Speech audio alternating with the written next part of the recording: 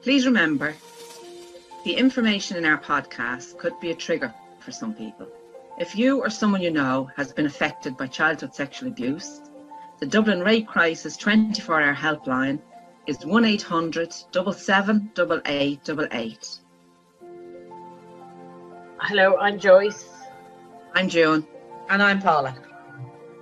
We're the Kavanagh sisters, and we'd like to welcome you to our series of podcasts where we continue to shine a light on childhood sexual abuse and its impacts. In today's podcast, we're joined by Leona O Callaghan, founder of Haven Hub and sexual abuse survivor, and Sophia Murphy, also a survivor of childhood sexual abuse.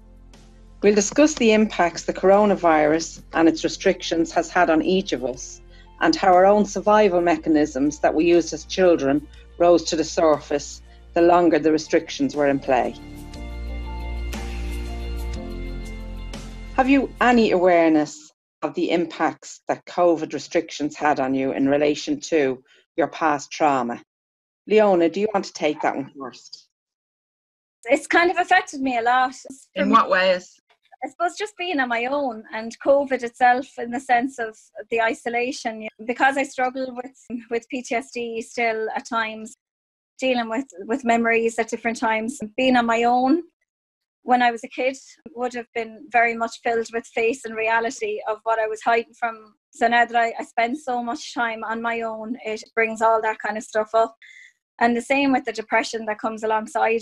The worst thing we can do is be in our own mind when we struggle. We need to be around other people, and COVID has stopped us from being able to do that.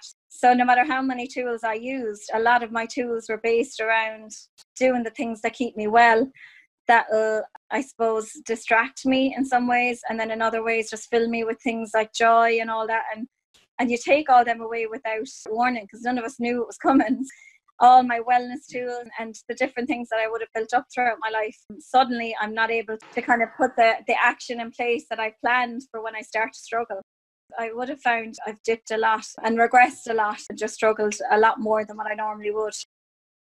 I think how I handle fear is I just pull everything in. I get depressed, I get very down, very heavy sensation, an inability to literally physically move or to want to.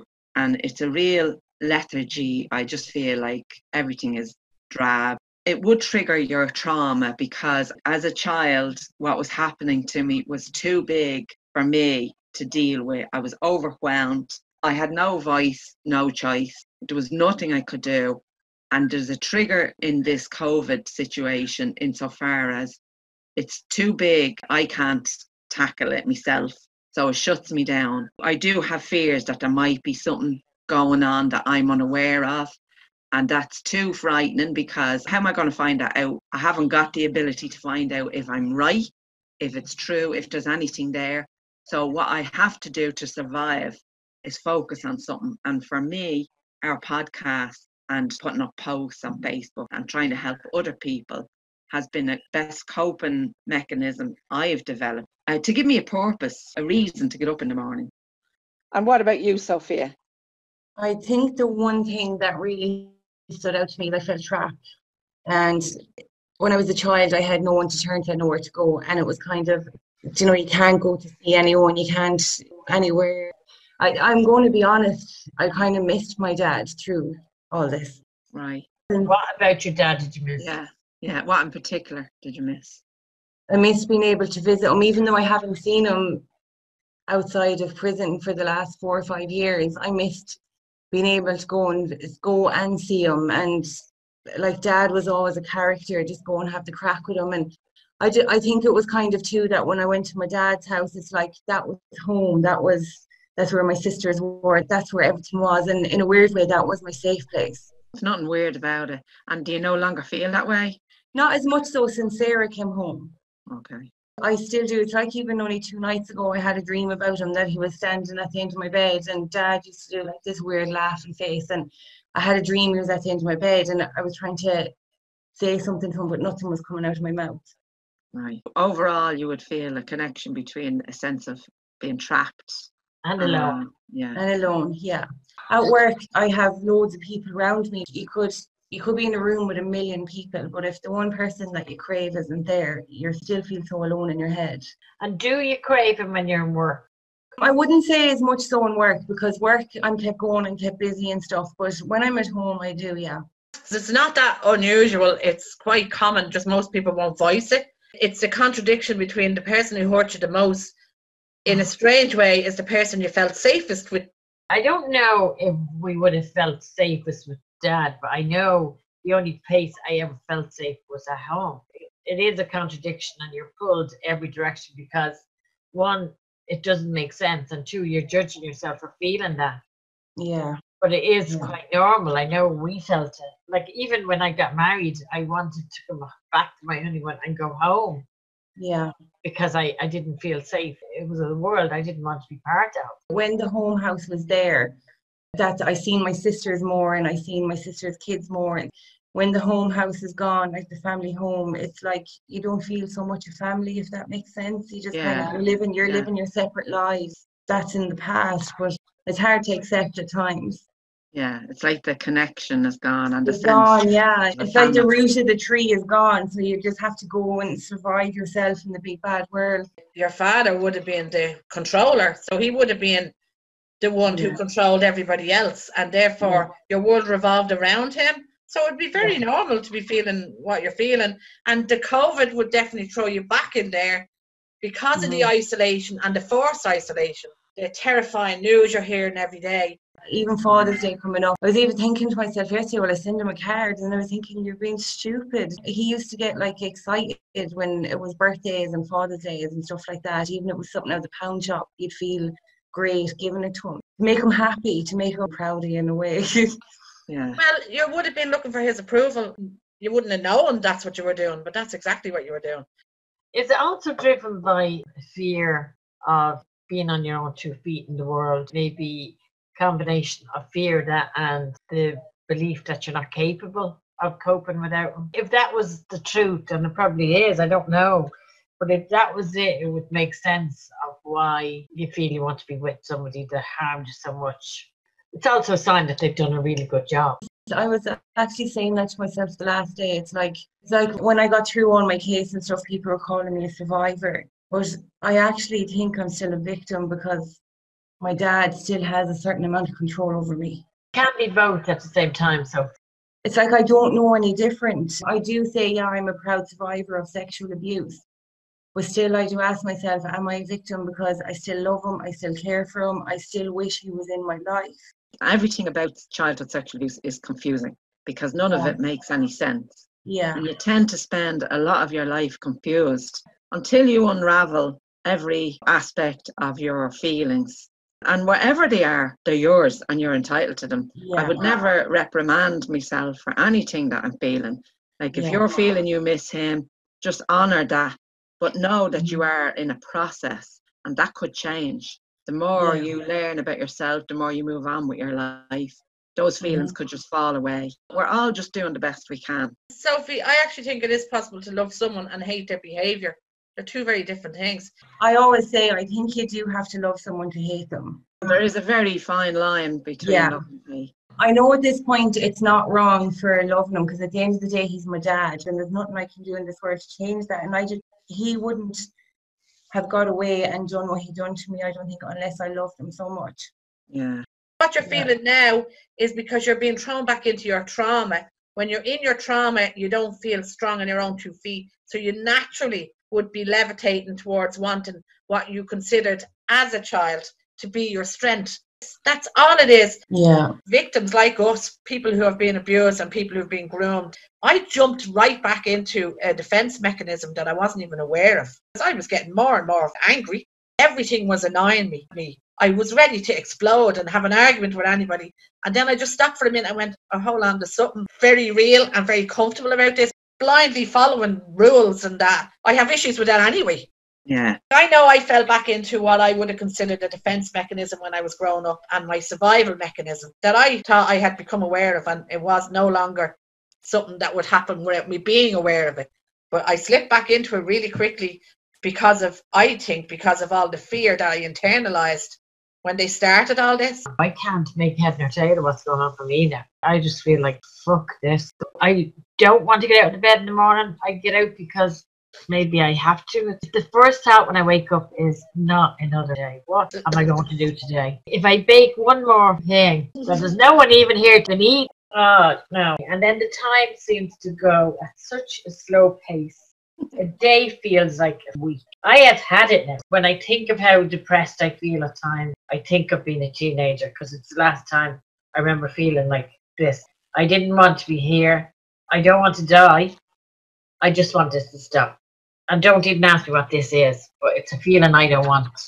And I haven't had it for a long, long time. I could cry at the drop of a hat, and I haven't a notion what's going on to make me feel like this. But it's there, it's constant, it never ever goes.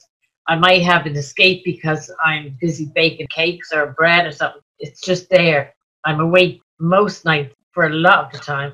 I can't sleep. I'd say if you did a poll, I'd say there's a lot of people not sleeping well. Yeah, because I wouldn't be sleeping either. A lot of the tools we used to get by were removed during COVID. Can I ask, did you replace those tools with anything else, Leona? Where I would have before met up with people for a cup of tea, I would now obviously just make the phone call. People around me are struggling. Everything just seems to kind of have changed. Everybody's mood is a little bit lower. My days, they're all slipping into each other. I don't feel like the day ever really ends. It's like a continuous day. And I know it all in my mind, what I need to do, but I find it very hard to actually do it in reality. You miss hugs, you miss affection, you miss all of those things that we took so for granted. Like, I'm a very huggy person, even though I find intimacy hard. I find hugs amazing. I love hugs. And I can't hug anyone. And I know that's a small thing, but it's a massive thing. It's not. Huge. The thing about it that scares me most is the people that are doing it know exactly what they're doing. We know people don't give a fuck about their own life, so we're going to put this on you now. It's not your life you're saving, June. It's Paula's. It's Eamon's. It's the kids. That's going to work a lot better. Do you know any mother that gives a fuck about herself? But if you tell her child is in danger, there's nothing she won't do. At the beginning, we all thought it was what they were presenting it to be. But as time went on and no two people agreed, all of the top Scientists. Yeah, none of them agreed with each other. Now you started getting niggling doubts in the back of your mind, even if you weren't formulating them into a full-blown thought or a conversation. And that would have a tendency to shut me down more, because the COVID was bad enough to have to deal with. But to have to deal with a possible conspiracy that I don't know anything about, that I don't know what the end game is, that's very difficult for me to cope with, because that's covert, that's sneaky, that's dangerous. I don't know what the harm is to me or my life or my family and friends. If what they told us was real, well, then that's what we had to deal with. And that was bad. But when all of the suspicions came in about why are they trying to bump up the figures? Who benefits from that? You know, why do the rules not make any sense? Sophie, what about you?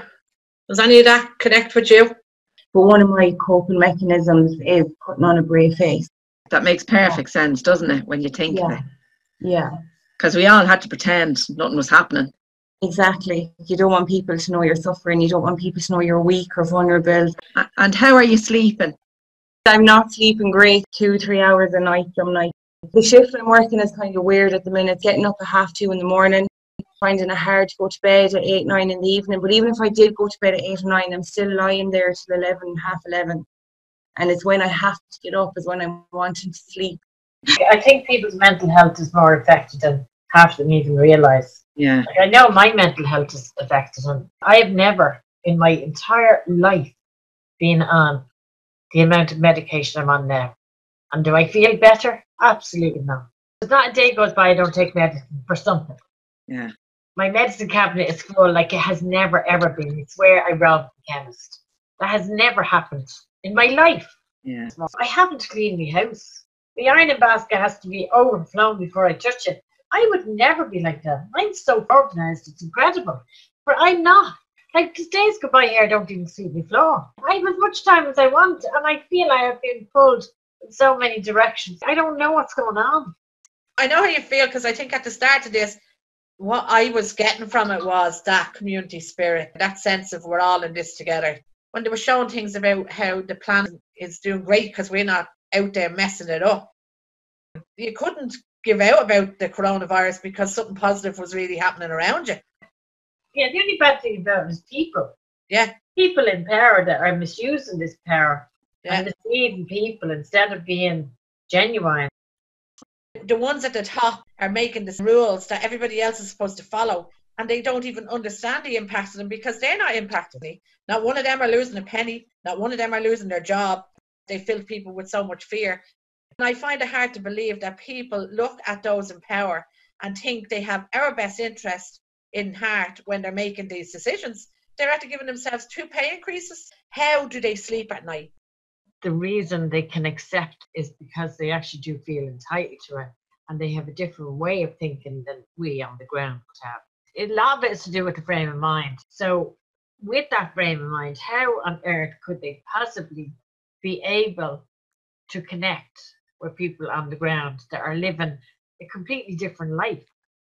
And it's the same difference there that Paula is talking about. Like, I don't understand how they go to bed at night. They have no trouble going to bed at night because they don't feel what we feel.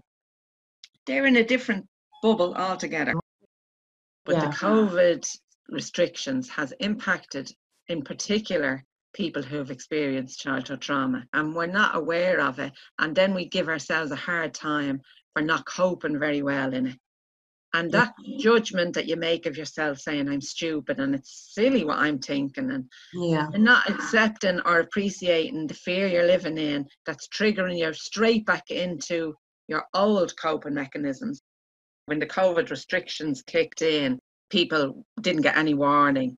And so there was an adjustment period. It was scary, it was frightening, and you didn't know what to expect. But I think when the land settled, a lot of the fear went. I adjusted. So it was an adjustment period, but there was a time limit on that adjustment period, and I didn't even know it. I was okay up to a point, and then it was like, no, this has gone too far. I haven't got enough reserves to get me through much more. It was like a point that everybody reached. I could nearly feel it in the air. People that you'd meet were crankier. It was like people had been just tipped past the point they could cope with. Did you find that it got easier or harder as it went along, Leona? I found it definitely harder for everybody. The phones were quiet at the beginning. In the past couple of weeks, people at their real wits' end, they're ringing and they've lost all sense of hope, and they've already reached out to a lot of services that can't help them.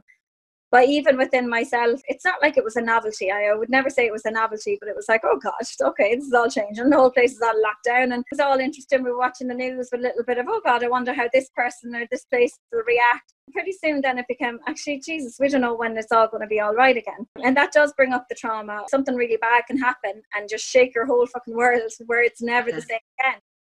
Realise you've no control. That is the scariest part. And like you say, people's mood are dropped, and then there's this pressure from, and they mean well, don't get me wrong, but you know, it's like all the people that tell people that are depressed, just think positively. Oh, my son was out, he went for a 5-mile cycle with me today, and fair play to them all. Now, don't get me wrong, but I'm getting through my days just about. My kids are probably not getting all the homework done, and they're not learning new skills like how to change oil in a car and all those sorts of stuff. They've done a little bit of cooking at the start. They're certainly not still baking. They got sick of that, and I got sick of asking them to. So there's this pressure there then to kind of make a massive positive out. I'm not able to do that, so I started taking that pressure back away again and said, just get through it. You know, just work my way through it. Is anybody else missing being able to hug people? Is that impacting anybody else? Ones with the masks and the gloves and things. Now, I get it. It's fear. I understand that. I say to them, I absolutely respect where you're coming from. I don't have to agree with it, but I do respect and I understand. In return, I need the same kind of respect. I'm not buying into that. Now, I'm not saying I'm Superwoman. I don't believe in wearing gloves and masks to walk around.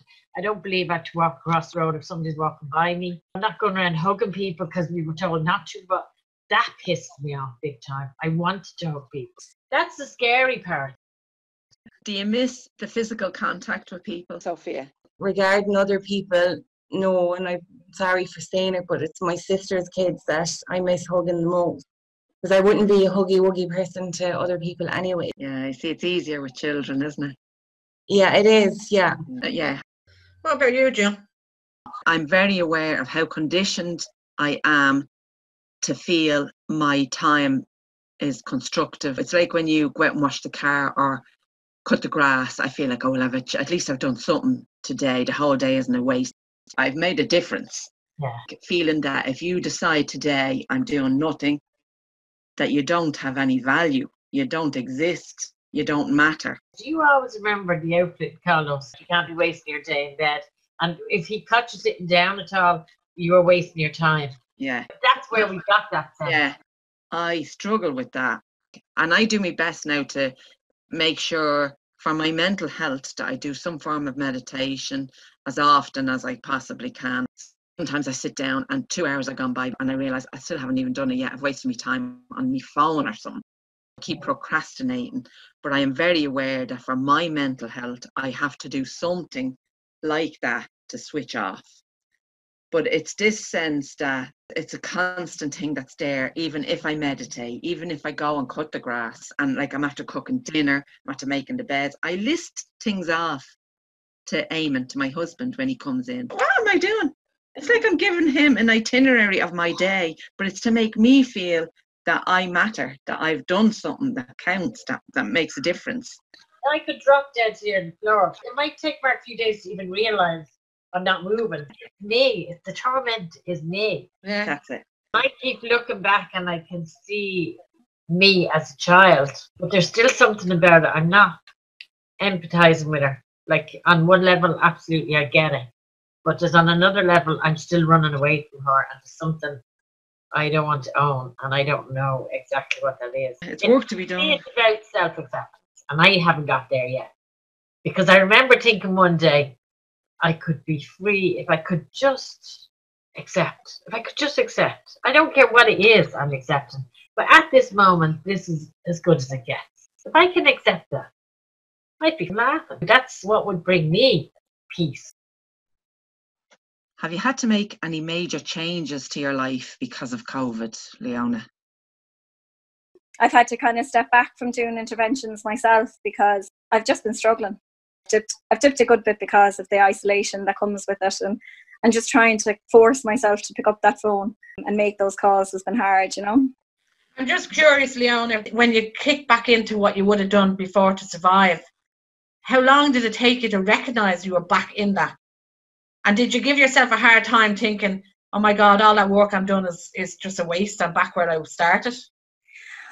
Yeah, a little bit. It was about a month that I didn't cry at all. And then there was a night there that it all came out, you know. So even though I was struggling throughout that month, I wasn't in my, what I'd say, emotional mind. I was more in my rational mind of trying to problem solve and being tired and being exhausted. But then the emotions, I started crying, and I could have sworn in those moments that I was right back to struggling. Luckily, I wasn't thinking of hurt myself now or anything like that. There was no moments like that, but I felt very, very hopeless. I was like, you know, I've learned nothing. What am I doing? I'm telling other people how to get well.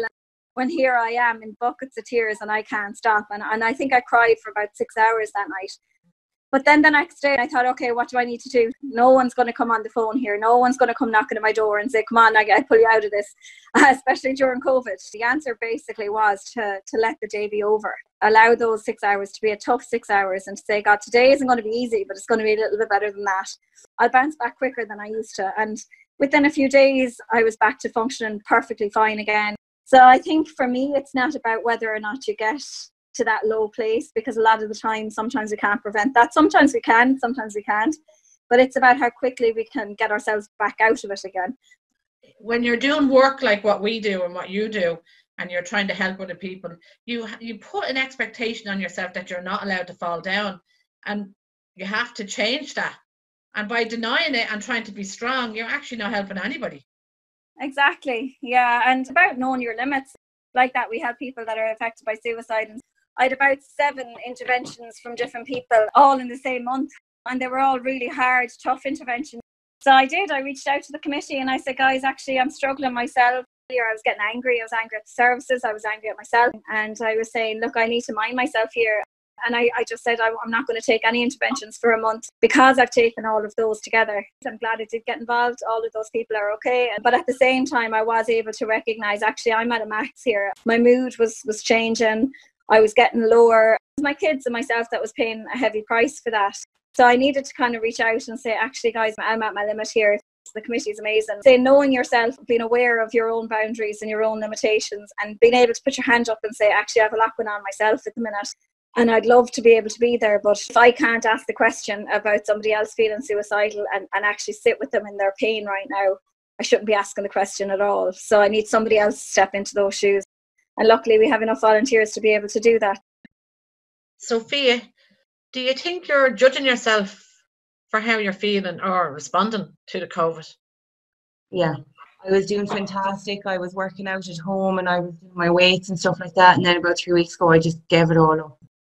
I lost interest in absolutely everything. Yeah, and like I was tired all the time. I was groggy. I just didn't care. We all felt we could cope up to a point, and then it was like, no, this is going on too long. I haven't got enough in me. When you realise that you're responding in this COVID restriction exactly the same as every other trauma victim, that eases it a little bit, because you know it's not just you. One of the main things I have noticed about myself is I do get angry at myself a lot for stupid things and agitated, and kind of even when I see myself in the mirror feeling worthless and stuff like that. I have been feeling like that the last 2 or 3 weeks. Yeah. And it's because I know I'm not working out or anything like that either. It's because I don't want to it's like I don't want to reward myself for anything. Yeah. And it's going to be really good for you that you've said that out loud, because once you formalise that into an actual thought and you can hear yourself saying it, you realise how unfair that is on yourself. Start introducing positive affirmations to yourself. And if you look at yourself in the mirror and you hear yourself criticising, challenge it on the spot. Just go, that isn't true. I'm really doing great. I'm doing the best I can here. This is difficult and I'm managing it. Can you imagine now, even with that insight, of how difficult it was in your childhood to have that for years, not for days or weeks or months, for years? I think it's great for you to understand why going to school, learning anything new, going out to play, why all of those things were so difficult as a child, because of the level of energy it took just to survive. And if nothing else, this COVID is a glimpse at that. And I see what they're proposing for children when I understand how much trauma impacts on a child and how parents, in whatever way they're thinking, will allow that to happen. For the child to be either sprayed down or temperature taken by people in hazmat suits, or them going into little pods and telling a child they can't either hug or play with their friend. That has lifelong consequences. That's the most concerning in all of this. My 3-year-old grandson keeps asking me, are you still sick, Nanny? I have to stay away. I'm dangerous. And he's scared. And I think, Jesus, Mary, Joseph, like, you've no idea the damage you're doing. No. I'm getting some things like I was always the mother of the family. I felt like nobody was there. Nobody needed me. What am I going to do with myself? Who am I? Then I said, no, I don't want to be the mother of the family. I actually feel lighter because that's gone. It just feels like such a contradiction. I am torn asunder inside and I don't know which end me is up. Guys, so that's gone. But our natural disposition is to replace it. So it's what are you replacing it with? Oh, I didn't say it's gone, Paula. I'm saying these are the waves I'm getting. Right. Like sometimes I think, oh, this is great, I have a handle on it. And then I just feel like, Jesus, here it comes again. You know, every time I think I'm coming out of it, another way it comes. I'm just sick of it, like. I'm not playing. There's unconscious levels we're not even aware of. Like, I would absolutely say I'm proud of myself, that I love myself, that I'm a good person. I couldn't always say that. So I know I've done work. I don't know where that comes from or where that's stored in your body or in your mind. I know it benefits you, but it doesn't mean you're done. Do you know what I mean? There are other things that have escaped you that you don't even identify until something like this comes up. And I'm happy to have the opportunity to become aware of it on such a level that I want to do something about it. And I don't know what it is. It's like I've hit a wall. That's where I am. I'm willing. Yeah. And I think I'm even able, but I just don't know. You know, every little thing you do pushes you to want a bit more for yourself. I have very little patience. I still want the answer now. But it's the not known, it's the not understanding the waves and the depth of them. That sense that I'm completely out of control. I don't know what's happening or why. It's all of that. There's levels of the same thing. Yeah. And it's not that you haven't healed, but I think because we were so insecure, every time we got a sense that something wasn't right, we felt and we placed ourselves back at the start line. Yeah. Believing that we were no good, we couldn't do it, we haven't done it, nothing has been achieved, all of that. Sophia, have you any concerns about your mental health? One of the main things that I'm really struggling with is not being able to go to the gym. That was great for my mental health. I found that brilliant. What concerns me the most is that I'm going to get used to being in this state of mind, if that makes sense, because it's going on so long now and nobody knows where it's going to end. I haven't felt like this, I'd say, even when I was a child, but it's like after court, I felt like a child again after all the buzz of it was over. That makes sense as well, and we were the same, because your whole life is on display there. Yeah, and even though I wasn't seeing my counsellor every week, but I need to see her. Yes, it's all right to say, well, I'm not doing great now. Nobody is doing great in this present situation. No. Even when I am the best, it's in the best form in the world, when everything is going perfect, I'm always waiting for something to go wrong. Well, what's going to happen? What's next? Who's going to hurt me? Who's going to get hurt? Who's going to that? When you come from the kind of backgrounds we've all come from, there's a level of drama or crisis that's in your life all the time when you're growing up. You know, it's constantly, it's in the background. You're aware that there's something just in the background and you're trying to stay away from it. So when this all came out at the beginning of the COVID, I think all of us would have clicked into, well, this is, in a way, it's kind of normal for us to know that some disaster is about to befall everybody. But it's when that passes, it is that time limit. When that passes and you realize, oh, actually, this is not actually going away. And the familiarity with that, living with that level of anxiety is what kicks, well, for me, what would have kicked me back into the trauma mode. It's that knowing that this is a constant. This is what I lived with. But I don't want to live with it anymore. And I think that's frightening for a lot of people. You know, that level of drama that you're talking about in the background, that was really keeping the secret, you know what I mean? Yeah. So that was the 24/7 fight or flight, the anxiety that you would have carried around with you on a daily basis. And so you're right, that would have been familiar. So when anything dramatic happens here in our adult life, there is a familiarity. But I personally recognised what I must have done as a child was that denial, because part of me, after I got over the fright and the adjustment of this new norm, I decided it wasn't happening. It just wasn't real, and I'm not having it. So I think that's what I did as a child. And so, Leona, I would ask you, can you recognise a trait or a behaviour that you had in this situation that you can connect back to the past? And for me, it's kind of living the double life, the life of what I'm prepared to let people see, which is, oh yeah, I'm coping all right, and like that at the beginning, trying to pick the positives. And I was one of those people that put up a post saying, look, you know, there's less people on the road, we're all getting to spend time with our children. And I meant it at the time. I know.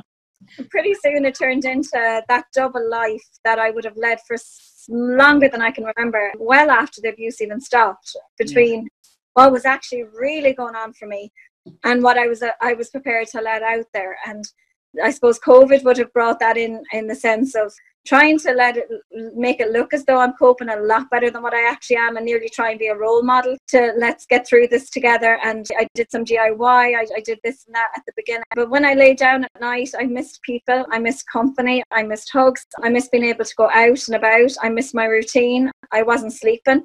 My days and my nights were completely mixed up. I didn't know which day it was. So I was out there on one hand pretending everything was fine. And I did that a lot as a teenager. You know, I was in school and I was in all honours classes. If you were to look at me, you wouldn't have thought that there was anything wrong. And late at night, I was probably cutting my thighs up. Nothing happened in my personal life to cause this. So I didn't see it coming. I wasn't ready for it. You know, it was like the bloody world brought it. A huge sense of unfairness of why bloody now, you know, why is this happening? And that sense of unfairness that kind of puts us back into victim mode a little bit isn't good for us either, but it's there all the same. Yeah, I just think the longer it goes on, it's almost like we have the ability to get through a time, but the time being extended, I cannot sleep at night now. I would be up most of the night. My head is waking up, but it's not telling me anything I need to hear. It's not being crystal clear. So I'm just as confused in the morning as I was going to bed. And I think the longer it goes on, the harder it is to pretend that we're managing and coping okay. That would be for me now. I'm not managing. I'm not coping.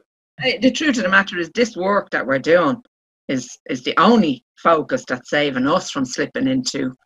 Yeah, absolutely.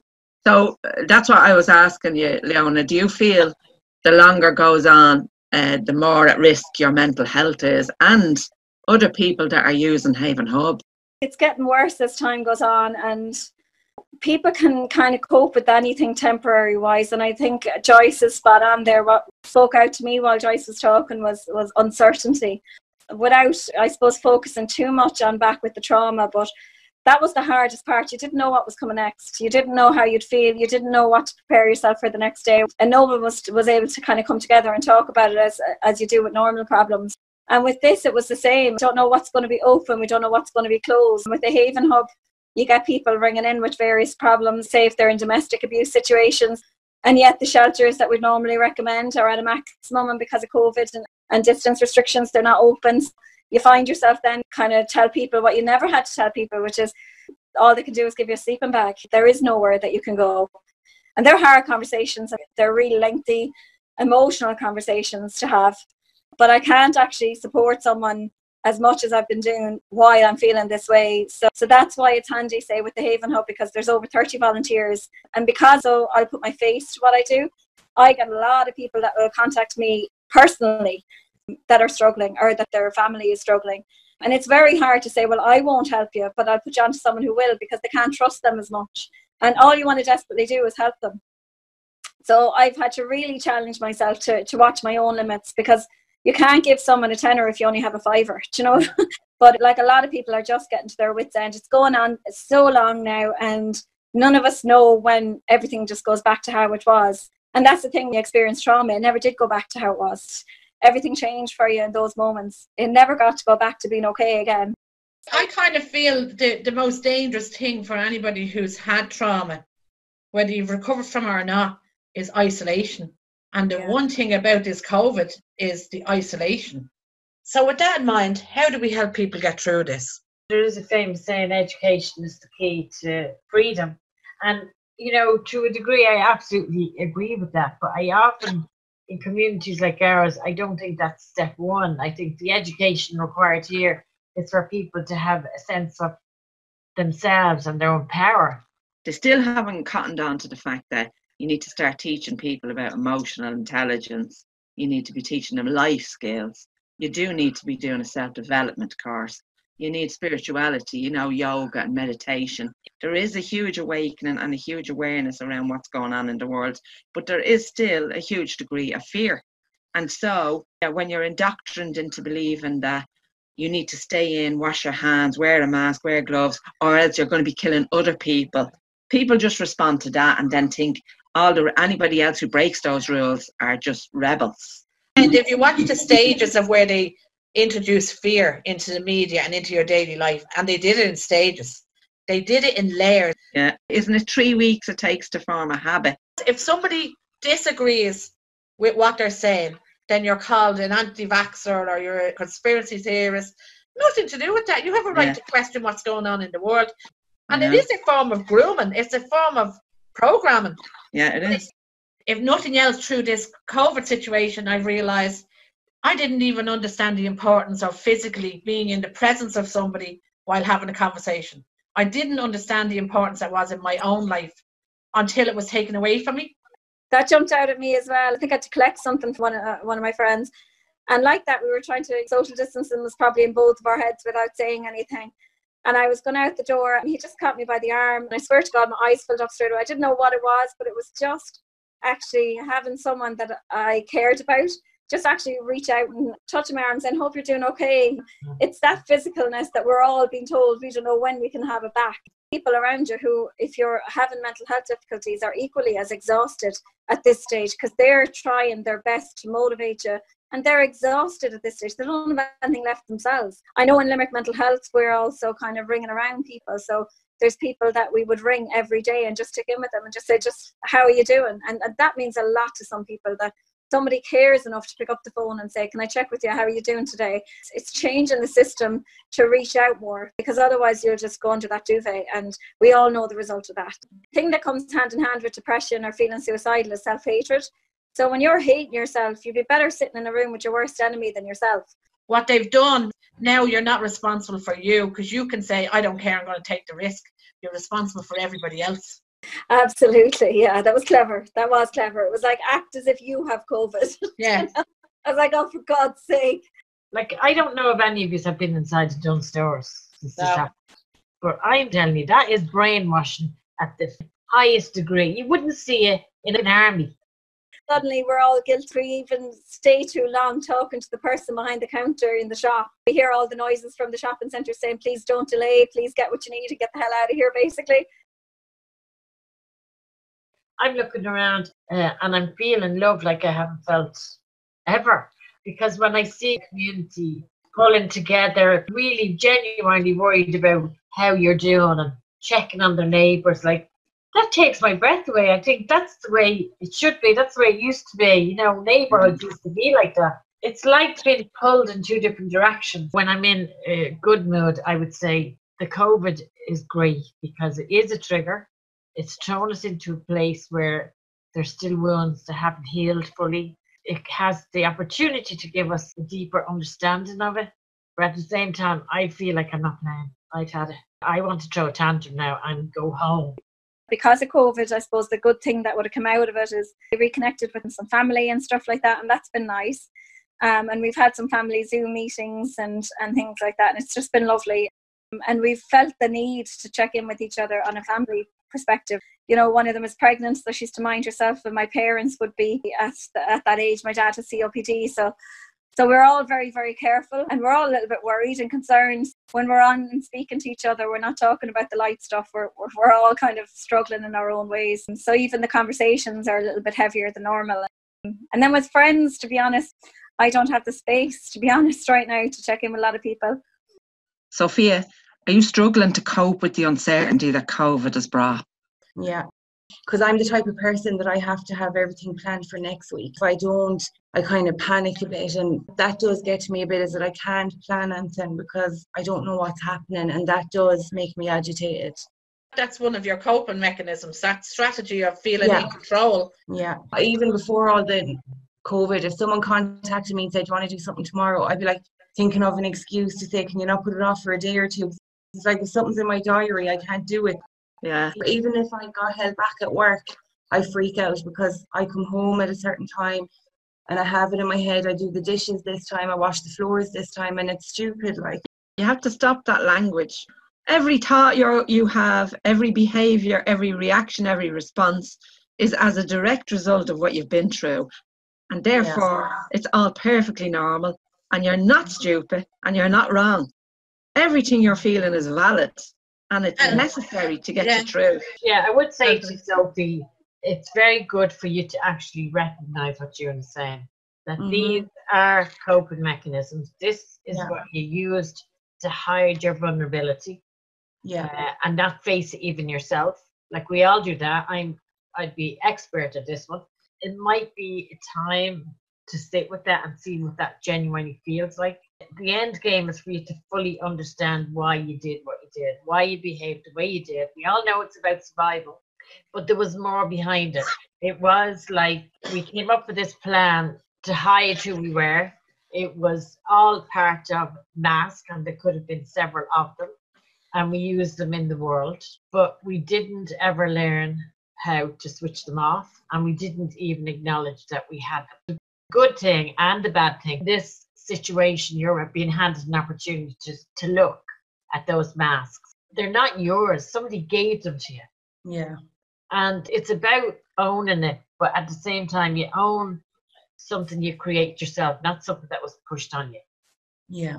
And you are not going to die if you don't wash your floor at 8 o'clock at night. You know what I mean? That throws you into panic, and it is about what Paula said, the control. And we're using these things to convince ourselves we're okay and we're normal.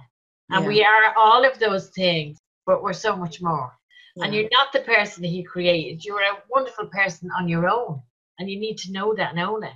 Now, if I could fucking practice half of what I'm telling you. I know, I do say that as well. If I could practice what I preach, I'd be an amazing person. I just feel like I just want inner peace. I want to be at peace no matter what I'm doing. Now, I know that sounds like pie in the sky. When I step back out of my own stuff, I kind of think on a bigger scale, what's going on here is a global opportunity for change, but you still have choice. And my fear is that they won't make the right one. At the end of all this, that people will have connected with that love that you're talking about, witnessing in the community, and how getting your priorities in the right place and recognize that people are what matter, not money or things. The one thing I keep saying is we have to have that level of hope of it cannot last forever, and we have to keep coming back to that of this will get to end. And that was something that throughout the trauma I wish I was able to tell myself is someday this will be over, someday this won't be like this, and someday I won't feel this bad. And even though this is nowhere near what I was going through back then, being able to know that and be able to reassure myself someday this will be a memory. Isn't that a very good thing though? You know the way they say there's good in everything and there's a reason for everything, and no matter what experience you have, and you're going to learn something from it. We are all revisiting our past in some form or fashion, and I always feel if you revisit, there's a reason, there's remnants of it that you haven't looked at or haven't let go or haven't forgiven yourself or whatever it is. But there's always some learning in it. When you think what you're learning, you're able to sit there now and say, like, this too will pass. But that is the truth about everything we go through. But even with the knowledge now that this too will pass, I'd be thinking there's something there that I'm just not getting. And until I get it, I don't care if COVID is gone or not. But I do think there's an opportunity here for me to be with me. I don't like the opportunity. I'd much prefer to get on with my life. And I'm trying my best, like you, to just say, let's just get through the day. Now stop the baking and the running and whatever distractions we're coming up with. Just let it be and see what happens. Now all that's happening is I'd cry more, but I have no understanding at the end of the day that this is why you're crying or this is what you're feeling. Like when I was young, I really needed desperately to know and to understand what I was feeling and why. Now I just want to feel it, get it over it, and maybe the answers will come later on. Maybe they won't. I don't know. But I'm happy enough to feel miserable and sad and depressed without trying to understand why anymore.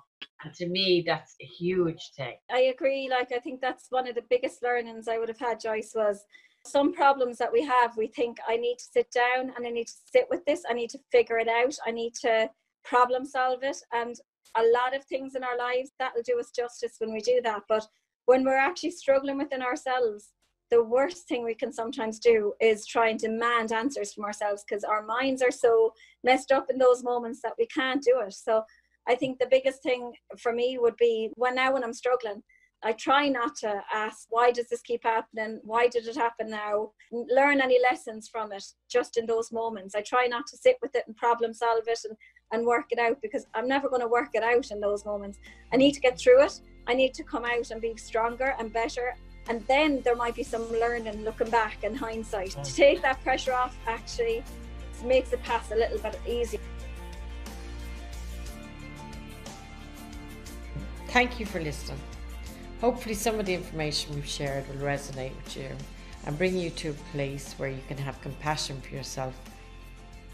Please know that no matter how you feel or how you respond to the abuse, it was normal. We're hopeful and optimistic that those in a position of power to bring about change will be moved into action so we can finally eradicate childhood sexual abuse. So please spread the word and share the information. The decision to heal from childhood sexual abuse places you on the most important journey of your life. You're in charge of this journey. Only you know what works for you and what doesn't. It takes as long as it takes, because there's no rushing it and there's no faking it. You have to feel it. And just as the ripple of pain that you're in goes out and impacts all of those around you, so does the healing. And the more you heal, the more everyone around you benefits from your healing. You've been listening to the Kavanagh Sisters podcast. You can contact us through Facebook, Twitter and Instagram, or email thekavanaghsisters@gmail.com.